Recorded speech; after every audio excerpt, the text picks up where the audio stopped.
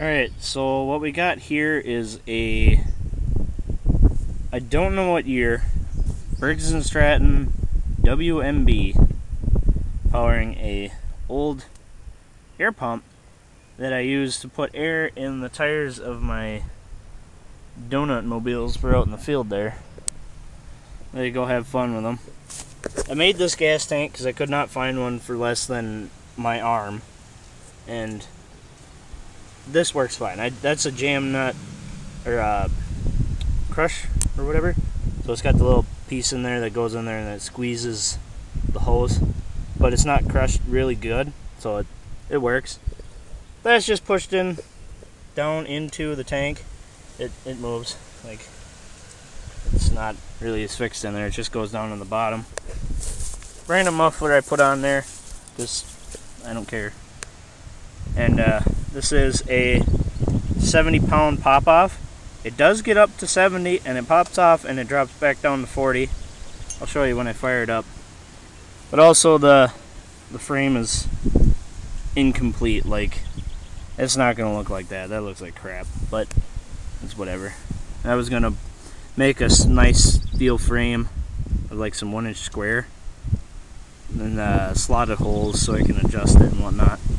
They got a $30,000 plasma table I can cut out some plates on. Oh well. And then I'll put it in a radio flyer instead of pulling it around with that cool thing. And that. But yeah, it runs pretty good and it pumps up fucking car tires real quick. I like it. So we choke it. Kick it. Kick it. One more. Nope. They're letting me down.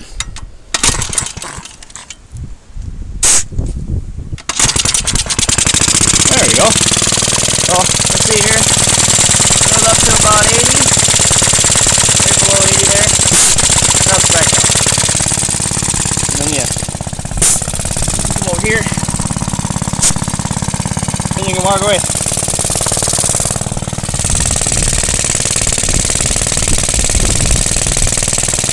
Probably takes about 40-50 seconds to fill up the tire.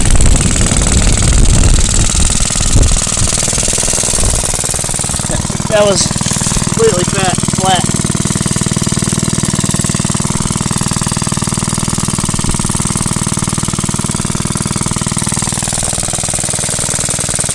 There you go, look at that. Full tire.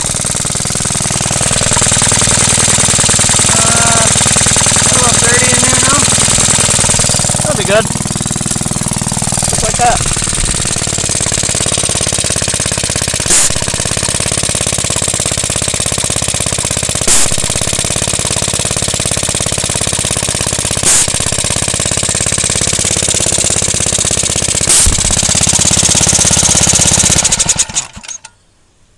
Well, there you go. Well, here, I suppose somebody get some thought out of this. So whatever that is, WMB washing machine motor, I bought it at a swap meet along with that pump like 2 weeks ago, and I tore the head and the oil pan off. I was checking to see if it was heavily used or not, but these washing machine motors, they don't get worked real that hard in dirty conditions, so they usually don't have any sludge down on the bottom. And then I flapped the valves because they didn't do a damn thing. And compression's great.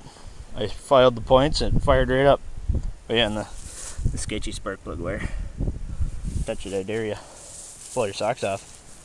But yeah, I was just sick of the, I mean, it is heavy and cumbersome, but I was sick of having to grab my little 12-volt Milwaukee tire pump from the shop, which is way over there, probably about 100 yards, and then the battery dies and I'm over here and I'm like, fucking Christ, now I gotta go back to the shop, get the other battery that is dead also, when I can just put gas in this and pull it out here, and I can even carry a battery with me.